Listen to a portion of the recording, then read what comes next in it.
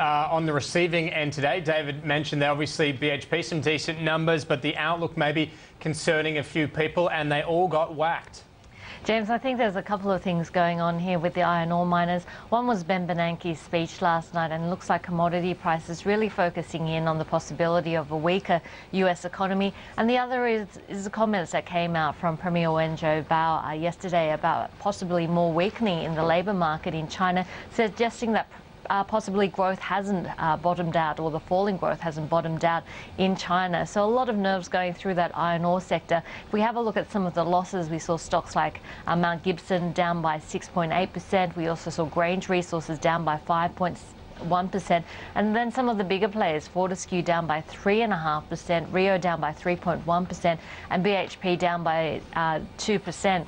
If we have a look at the energy space, we also saw losses there, and that was despite oil prices rising overnight. And of course, tomorrow is going to be a big day for Woodside Petroleum and Santos. They both come out with their quarterly production reports, and I guess there are some fears that we could see cost blowouts at some of their projects. So that's one thing to look out for, because we know there are cost pressures in that mining space. But if we have a look at Woodside Petroleum, and this is just a 2-year chart, you can see that we're coming up to a very important technical level there at $28, so getting pretty close to that level. The interesting thing about Woodside at the moment is that it does have a dividend payment in August coming up, and at the moment it's got a historical dividend yield of 3.4% and a fully franked, if you include the franking credits, yield of 5%, which is pretty amazing for an oil and gas company. If we have a look at BHP, the same type of metrics there, where we are seeing a historical dividend yield now of 3.4% because of just how far the dividend has, the share price has fallen, and including the franking credits, you're looking at a grossed up dividend yield of about 5% there. So some pretty amazing things happening on the Australian market at the moment. In terms of dividend yields, Julia, I mean, do you think we're seeing investors positioning ahead of dividend payouts?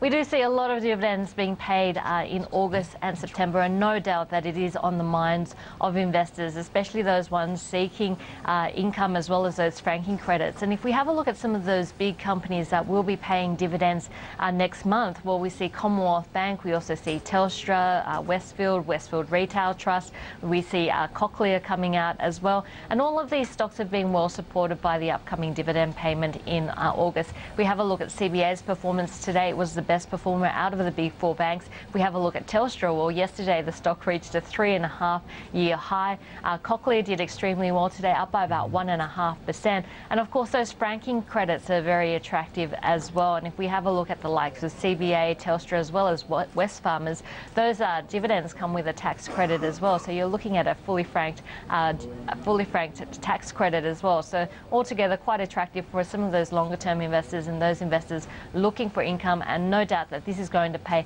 a large part in how these stocks perform over the next month. Markets. I mean, Mike McCarthy yesterday, he was with us yesterday, was talking about a gramophone formation or something along those lines. I was a little bit lost when he started talking about different musical instruments. But I mean, are you getting any sense of where we're heading in terms of what the technicals are showing?